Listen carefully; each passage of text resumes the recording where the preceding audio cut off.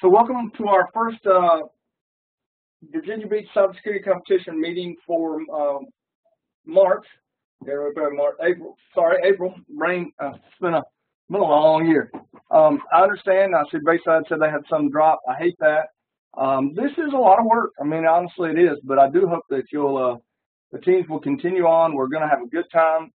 We're coming in about a month, just a little less than a month, up to see all of you and to run you through a test of the competition, so you'll learn how to log into the system, use the system, get in, and be able to actually be prepared when you sit down for the contest in June. You won't feel as intimidated by the system itself. It'll be the content of what you know, not the system, that's going to give you problems. What I want to do today is talk a little bit about the RFP, or the request for proposal. This is due by 5 o'clock Eastern Standard Time on Monday, April 30th, 2018. Each team must send in a request for proposal. I want you to put your team name. I want to make sure you've got your information on it. And I want to walk through this today and talk about any questions you may have. Now, the big thing here is the entire purpose of this request for proposal is to give you an opportunity to, one, learn about how this pre-penetration test and pre-project session goes. I'll be quite honest with you. I'm in the middle of a huge data center project here at Stanley Community College. And one of the things I've been doing every day, I was here Monday, on Easter Monday, because they were drilling holes in the walls. I've been here while they were digging holes outside. I had to do all kind of assessments on what types of power cables to use, a lot of my job this semester has been nothing to do with what I do in terms of teaching. It's been everything with project management. So I've had to sit down and do, exactly what you're doing with this request for proposal. And the reason I want to include this is to show you some real world things. It's not just, unfortunately, about running the hacking tools, finding out about Nmap, finding your host, looking at the vulnerabilities, and preparing that information. A lot of it is, how does my company win the bid to be able to do this in the first place? And that's what this request for proposal is. What we have here is a fictitious Virginia Beach Technology Consortium that's located, it's funny because we call it Virginia Beach Technology Consortium, but it's actually located in Burlington, Vermont, with offices in Washington, D.C., Ohio, and New Jersey. What they're wanting is they want to hire your team to do a penetration test of their network. Now, by penetration test, they want you to do a vulnerability scan. They want you to do what you need to do, and what you're going to need to deliver are a couple things. First off, one part of your test, or one part of your RFP, will be this item right here, which is you're going to deliver to me a written report on how you assess their network, okay? And the information about the network, as we go through, if you read through this, you will see that the network consists of 70 physical and virtual servers, 4 databases, Microsoft Windows, 200 staff computers, 2 internet connections, and 10 publicly facing IP addresses. I also sent out to your instructor some answers to some questions, which were, where are the physical locations where you'll be doing your penetration test? Well, you're going to do them in Burlington, Vermont, Washington, D.C., Ohio, and New Jersey. So you need to plan for travel to those sites. Now, for Ohio and New Jersey, just pick a city. We can say Cleveland, Ohio, and in New Jersey, just pick a city. It's really not that big a deal for the city itself. But just plan that you've got to have travel to those 4 sites. Normal business hours for the business are 9 to 5. Okay.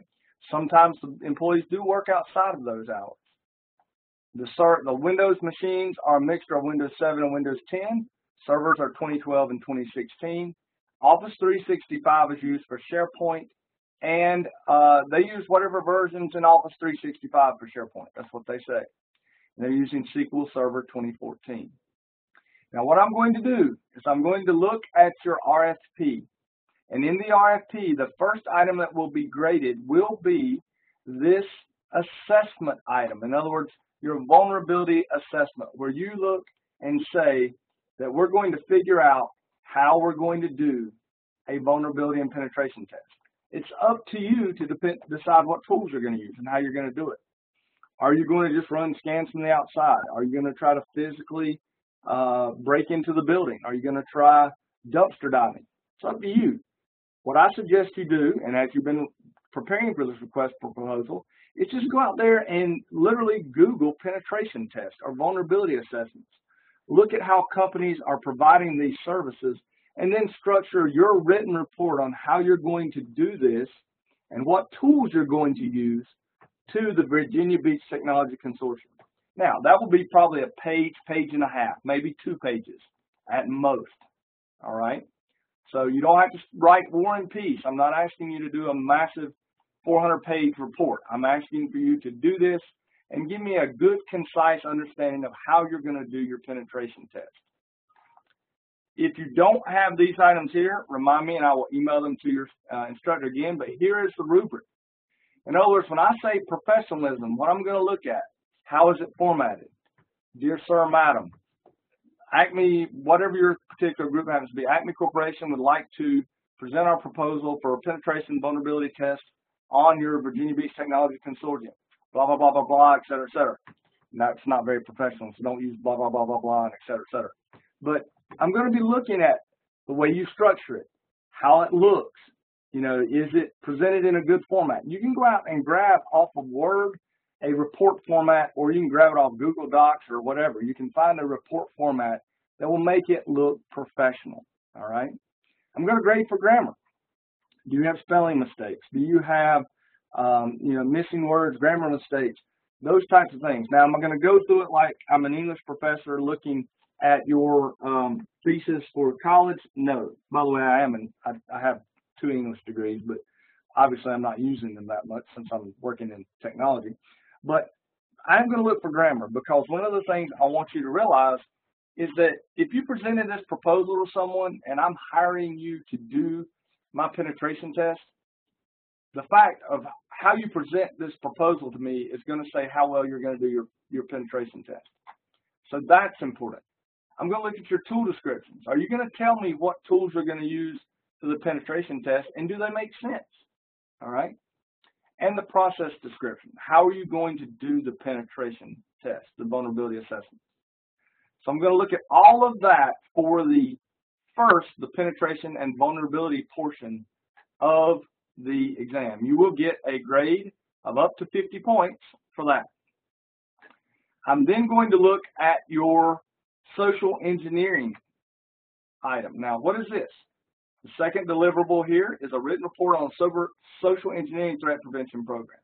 In other words, this company is also hiring you to say, we want you to create a social engineering prevention program, an education program for us. What are you going to do? What are you going to use for your training? How are you going to do it? I expect this to be about a page, not much more than a page, okay?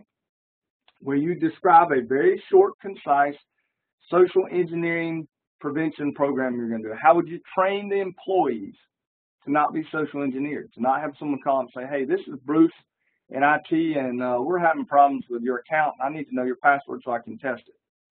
You'd be amazed the number of people I can get their passwords that way, even though it looks like it's from an outside phone number. It's crazy. That will be graded on 2 items. I'm going to grade that on professionalism, or excuse me, grammar and content. All right. So the grammar, spelling, those items, and the content. So that's up to 10 points, up to 20 points total for those 2.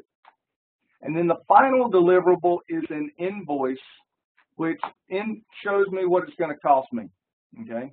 So you're going to have to give me a thing here that says, hey, I want to know how much you're going to cost me. So give me a breakdown. What am I going to have to pay for travel? What am I going to have to pay? Don't just say, this is going to be $20,000. Well, great, that's fine, but what am I paying for? All right. So we need more than just that. You need to be more professional. It's also not enough just to say, write a sentence that says, the vulnerability assessment will cost you $20,000. That's not very professional, and that's not much content. It's not going to work. I would suggest putting it into Excel, breaking down your costs, things like travel, tools. Are you going to have to buy tools? Okay. Are you going to have to figure out the best way to get your people to a particular site, what's hotels going to cost, all of this. And right now, I'll be quite honest with you, right now, that's what I'm doing. That's part of what I've been doing when I talk to you. I'm figuring out hotel costs for me to travel to a conference. So these are things you're going to do every day in your job in the real world. So it's a good thing for you to sit down and start thinking about. So you have 3 items you have to deliver to me on April 30th. That is the written report on the penetration and vulnerability test, how you're going to do it, how you're going to take place, what tools you're going to use, the written report on your social engineering prevention program you're going to create for the Virginia Beach Technology Consortium, and an invoice stating to me what your services are going to cost the Virginia Beach Technology Consortium. Now, obviously, I give bonus points if you go out and find an invoice template and make it look professional. So try to do that. Don't just throw it in Excel and say, oh, here it is. Go find an invoice template. They're easy. They're in Word. You can find them on the internet. And make it look professional. Make it look like something you would really want to turn in to get a job. This is something that will allow you to see how companies move towards using how they use a professional application or RFP to try to get a job to do a penetration test or written reports like this. So let me ask you this. Are there any questions as to what I'm asking you for this RFP? You're not writing War and Peace, so don't think you've got to go and write 4,000 pages. Now, I would suggest a good amount of research before you start writing. Get your research together, get your information together, and then write it. And I would also obviously suggest please proofread it. Have your instructor proofread it. Not a bad idea. I write things all the time, send it in email, and then suddenly go, what in the world did I just send, even though I proofread it myself. So make sure it's proofread. But I'm not asking you to write a 20-page RFP. I'm looking at, 4 pages, 4 to 5 pages at most. More likely to be around 3 pages of written information and the invoice itself. Cover pages are great if you want to put one in. They're not required, but obviously it wouldn't be a bad idea if you want to be professional. So that's kind of what we're looking at with the RFP. So please let me know if you have any questions. If you want to chew on that for a few minutes and let me know if you have any questions.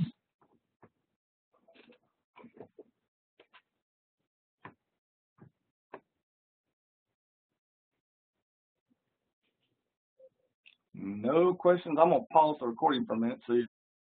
Okay, I'm going to open it up for general questions then. Are there any questions about what we're doing in the contest so far? Any questions on the CCNA CyberOps materials that you've gone through? How many of you are actually doing any of the CyberOps stuff? Be honest with me. By the way, you're probably one of the first groups of students in North America who have access to that class. There have been in fact, I think maybe to this point it has only been instructors. You are the first students to actually have access to it.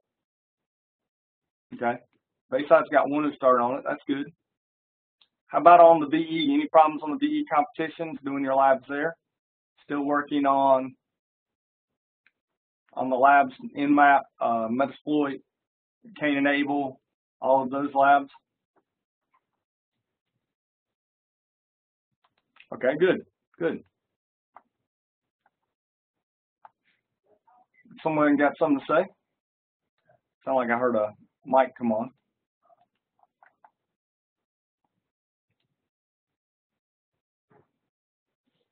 Okay, one thing, I do not have a huge amount today. That's my, I paint miniatures. That's one of the things I do is for a hobby. So Warhammer, that was actually a Privateer Press. I do not have a huge amount of things for you today other than that RFP. I was figuring there'd be a little more discussion on the RFP than that. But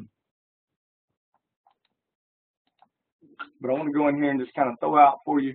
You've got, hopefully you've been doing these labs. One of the things, again, as we look through here, make sure you know how to use Nmap. Here you get social engineering tags for the social engineering toolkit. I wonder if that, in some way, shape, form, or fashion, would relate to things I'm doing in the RFP. Yeah, maybe. Password cracking with John the Ripper and Hashcat, I would know that. Backdooring with Netcat would not be a bad idea either. So these labs, if you haven't been doing them, you need to try to get in there and start doing these so that you can work on them. But those ones I just mentioned, reconnaissance, social engineering, obviously Metasploit's awesome. It's a lot of fun. But password cracking, those are good. Those would be ones that I would suggest that you work on. If you haven't done those, I'm actually going to suggest that for the rest of the day. I know you've got till 4 o'clock, I believe it is, or around 4 o'clock. But I would suggest that you go in, and if you have not done this Lab 5, go ahead and do it. If you have done it, go ahead and do Lab 9, all right, and work on doing that. If you've completed all of those, then I would say do Lab 11, all right. So this is your opportunity to go under becompetitions.stanley.edu, log in, and work on the ethical hacking labs. And that's what I'm going to have you do today. I'm not going to lecture on anything new. I'm just going to let you work on the labs themselves.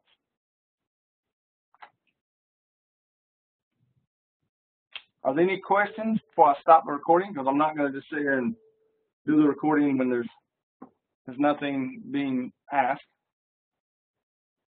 If you have any influence with the other schools that are in the competition, please work to have them start coming to our meetings so that we can have a little more interaction, a little more work here. It seems like we've had a big drop-off, which is a little disappointing. So I'm going to stop the recording so we don't have to